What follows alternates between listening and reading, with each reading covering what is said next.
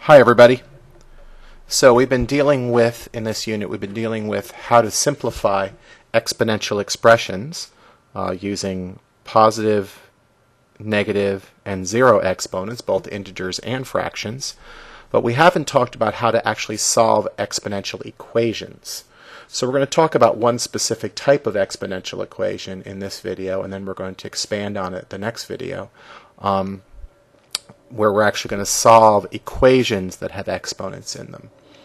So let's take a look at an example. Let's do a simple one. What if I have 2 to the x equals 2 to the third? Should be pretty straightforward. I hope you can see 2 to the x equals 2 to the third. In order for these things to be the same, x has to equal 3, doesn't it? Because if x equals 3, we'd have 2 to the third equals 2 to the third, and they're the same. That's actually 8 equals 8. Okay?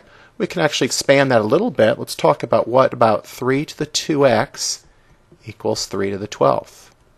Well, if we use the same kind of reasoning, and that is, if we've got that same base there, 3 and 3, in that case it was 2's, in this case it's 3's, then if the base is the same, don't these two things have to be the same? Sure they do.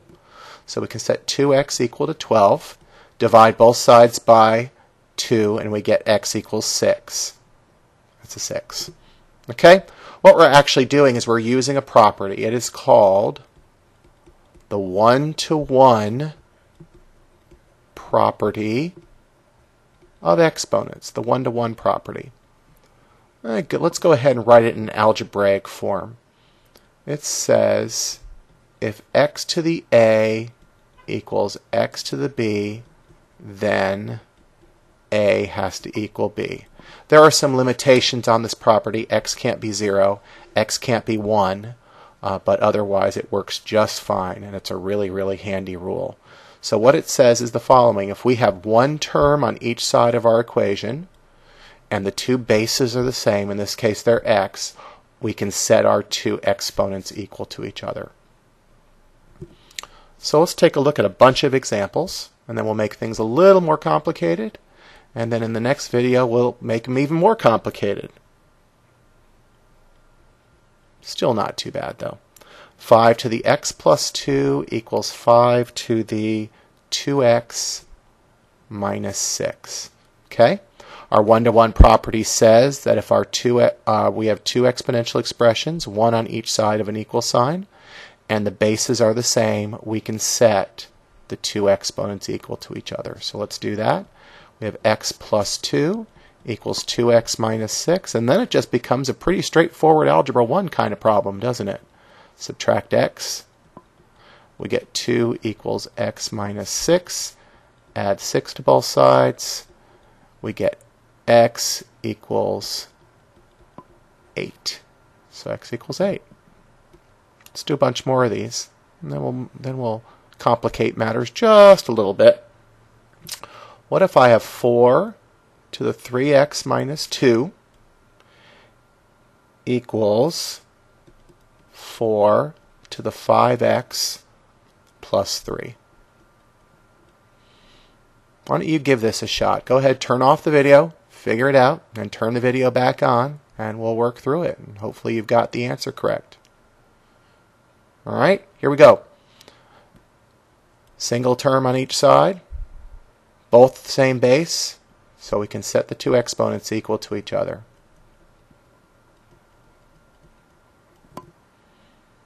Subtract 3x from both sides. I get negative 2 equals 2x plus 3.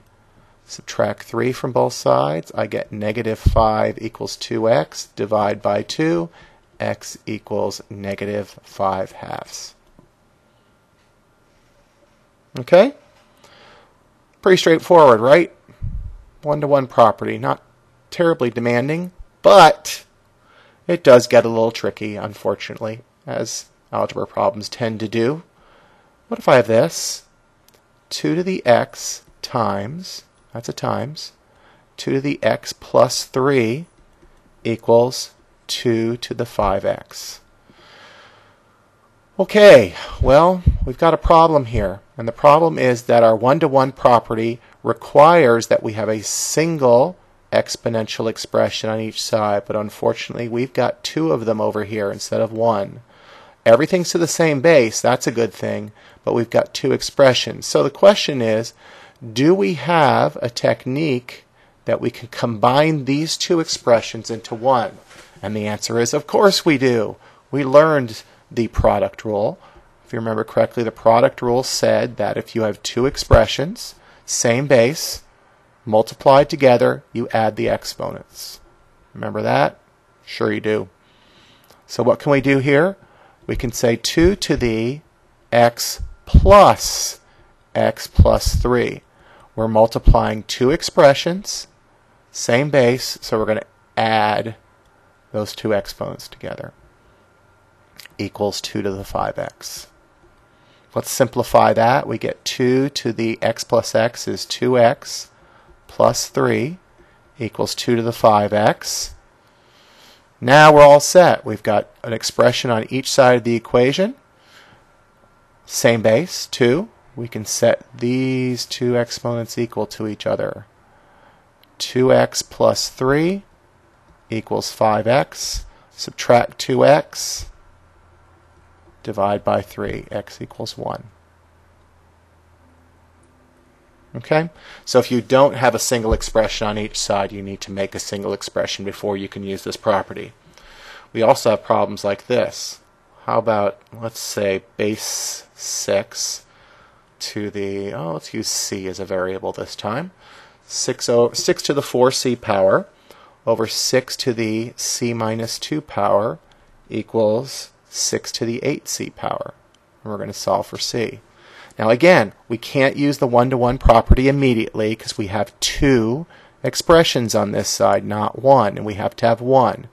But again, we have a quotient rule which will help us simplify that. Remember the quotient rule? Quotient rule said that if we have two expressions to the same base and we're dividing them, we subtract the exponent. 6 minus 2 is 4. So we can do the same thing here. So that's 6 to the 4c minus, now be very careful, we are subtracting this entire thing, not just the c. So you need to make sure c minus 2 is in parentheses. If I were to write this as my exponent on this side, I would get 3c, 4c minus c is 3c minus 2, which would be wrong. Because what we're going to end up doing here is distributing this negative to both of these terms. We're actually going to end up with a plus 2. So pay no attention to that. You know what? Let's erase it. Pay no attention to that. It's wrong. Don't do it that way. Never, never, never, never. Okay. So here we go. We've got 6 to the 4c minus c minus 2 because of our quotient rule equals 6 to the 8c. So I have 6 to the 4c minus c plus 2 when we distribute that negative equals 6 to the 8c. 4c minus c is 3c plus 2 equals 6 to the 8c. Now I can use my one-to-one property because I have the same base. So 3c plus 2 equals 8c. Subtract 3c from both sides. 2 equals 5c. And then divide by 5. C equals 2/5. Okay? One last wrinkle here. And this is actually going to lead us into our part 2 of the one-to-one property. And that is, what if I were to give you, keep it as simple as possible here, 8 to the x plus 3 equals 1. Well, now we have a problem, don't we? And the problem is that the one-to-one property requires that we have the same base on both sides. We don't. So what should we do? Well, let's look at it. Can we write 1 as a base 8? If we can use our one-to-one property, can we? 8 to the what power gives me 1? Think about it. We talked about it fairly recently on one of our more recent videos in this particular unit on exponents. 8 to the what power gives you 1? 0. 8 to the 0 power. Anything to the 0 power other than 0 is 1. So I can write that as 8 to the 0 instead of 1. So now they're the same base. X plus 3 equals 0. X equals negative 3. That's a really good lead-in to our next video. So tune in to the one-to-one properties of exponents 2, the sequel, and we'll take a look at some more examples of what happens when bases are not the same and we want to use the one-to-one property. Thanks.